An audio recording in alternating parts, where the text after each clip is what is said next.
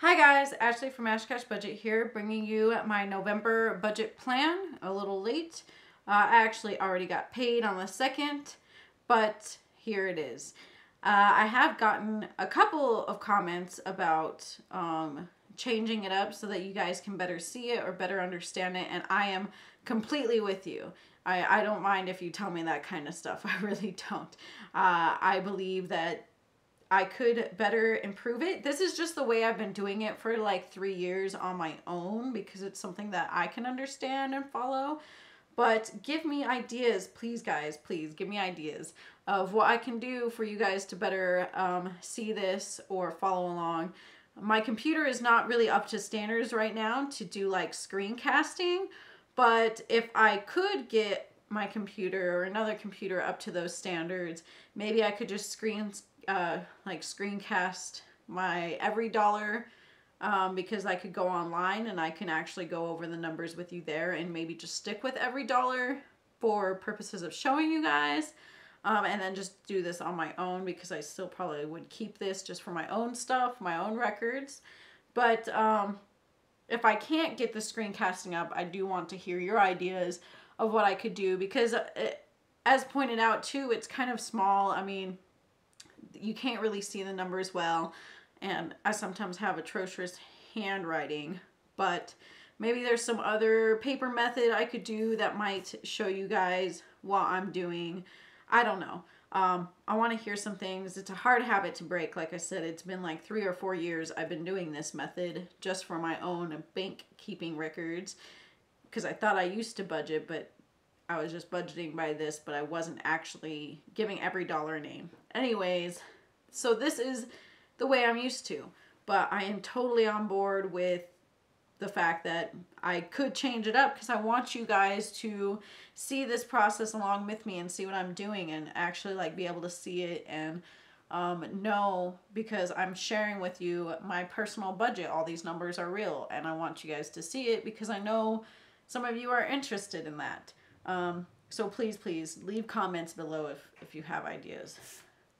I'm totally not against it at all.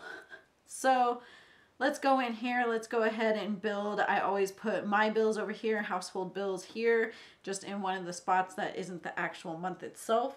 So I'm just going to start filling this in with my own bills and when they are due. So we have insurance here, 105, that's car insurance. My Discover is $85 minimum. And then my credit union loan is $94.08. Now, I'm going to put in, usually I would write in what my snowball is, but I really want to pay it off this month because it's only $330. And usually my snowball is $240 plus an extra $50. I usually try to strive for that for my snowball. So usually I pay $290 on the credit union loan. I want to put $330 in there because I really want to make, it's about $330 and some change, but I really want to pay that off, and that's all that I really have left. So it's only $40 above $290. I'm going to write that in. But I also have the minimum payment there just in case. On the 21st is Fed loans, and that is a minimum, that's my student loans, of $130. I still have Care Credit on here, even though I paid that off, so it's $0. And then I have the Visa, which I paid off, which is $0. Mark that out. My phone is, this last month it went up to $99.34, so I'll put that. And Capital One, Cap One, the minimum went from 105 to 100. If it stays that way this month, of course, it might go back up to 105. Now, for the household bills, because I pay it out of my account and my boyfriend pays me back his half, so I always put the amounts over here. CenturyLink on the 28th or so, rent on the 1st. Rent is $850 every month, so I know that. The 14th or so is electric, as well as the city is around that time too. And then I have insurance on this side, and this is my health insurance. It's 200. My boyfriend pays 50, so I have to essentially pay him back 150. So what I do is I add up all these bills, divide it in half. He owes me that amount minus 150 so that I can put it back in my account to pay for his half of the bills, and I've paid him back that 150 because he's taken it off of what he owes me. Does that make sense? I hope it does.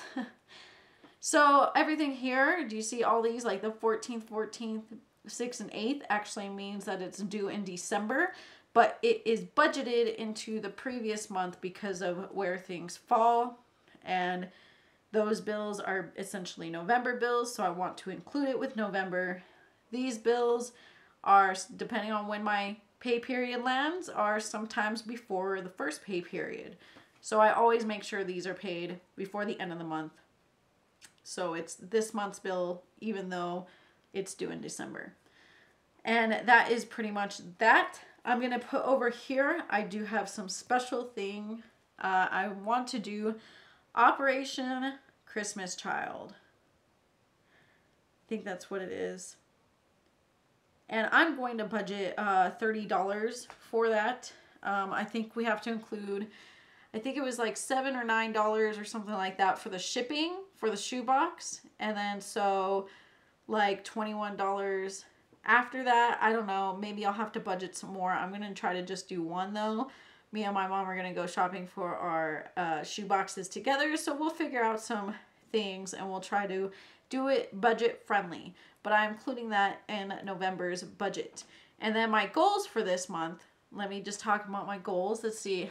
My goals for this month, I still want to put $25 into the gifts sinking fund and $25 into the show sinking fund, since I'm saving up for show merchandise, because I know in January for sure I'm going to want something from the Rent show, Rent musical. And then everything extra that I make is going to go to my moving fund again. Last month I was able to put away $788 out of the, I want to say $1,500 to $2,000. I at least want $1,500 minimum, up to $2,000 in the moving fund. So I am almost halfway to my minimum amount, $1,500. So everything extra this month will go to the moving fund after the 25 for gifts and 25 for show. And I also, like I said, want to pay off that loan, get rid of it. So I did, as I said, already got paid once, since I get paid 3 times this month. I messed up a long time ago on putting my paydays. So these 3 days, let's see.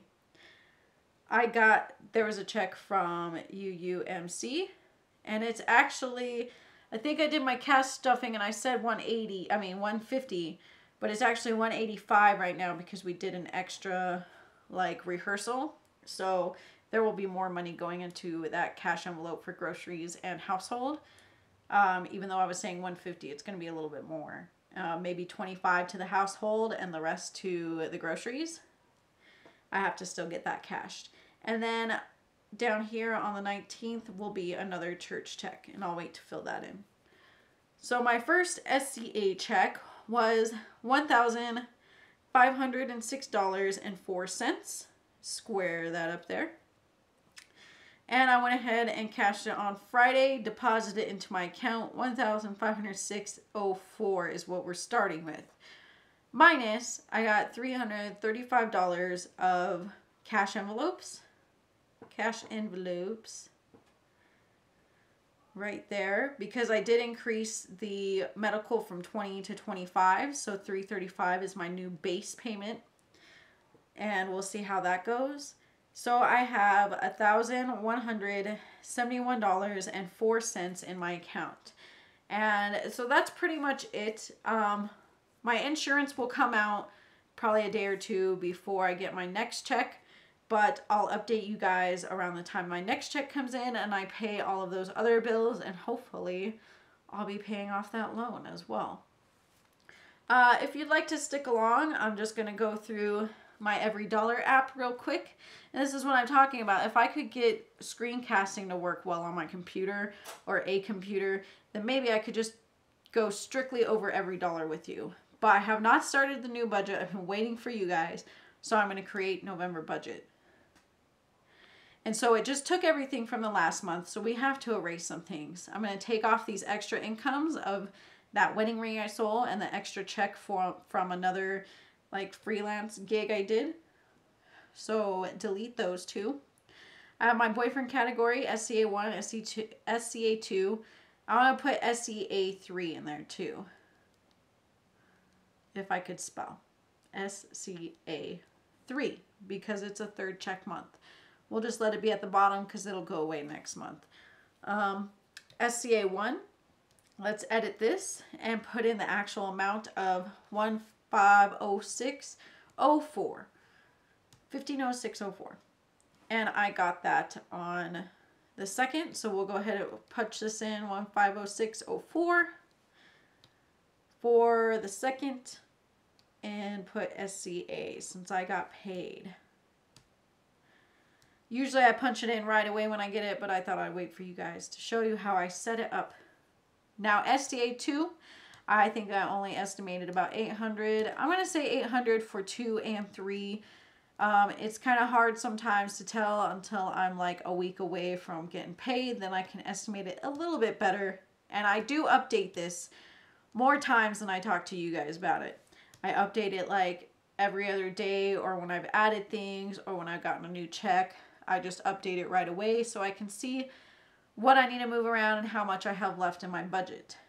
Going down, we're not doing emergency fund right now. Car maintenance. Oh, that's another thing this month. I do need to put more towards car maintenance. And I might be cash flowing. My AC went out. I might be cash flowing that. You know what? I'm going to leave 300 there. We'll take the moving fund out for now until we see what kind of extra we have closer to the end of the month. Show fund and gifts fund, we'll leave it 25 and 25 because the car maintenance thing is kind of important because I got $16 left in there now after getting that repair last in October. Rent $850, we'll leave city, electricity, phone, and internet until I get the actual amounts for all of those. Gas was $240. But I took it back down to $90 each paycheck, which is $180. But I forgot. We do have 3 paychecks. So it would actually be 90, 90, 90. So it will be $270 because I'll get paid 3 times. So glad I caught that. $270 for gas. Sam's Club can go away. Delete. I'm going to have to update all these since I'm going to have 3 paychecks. Pet care will actually be $60 because it's $20 each time. Clothing is $10 each time, so that'll go up to $30 because I'm going to increase it. I'm just going to put the full amounts until if I have to start cutting, I'll cut later in the month because I already took my full amount for my cash stuffing of $335 because medical went up to $25 a paycheck. So it'll be $75 here. I'm going to put the full amount. If I need to cut back money-wise over the month because I'm not making enough or I have too many expenses, I'll cut this stuff down later. But I'll put the full amount to see what I kind of need to try to get with my paychecks. Personal would be $300, $100 a week, or not a week, a paycheck. Blow money will go from $40 to $60.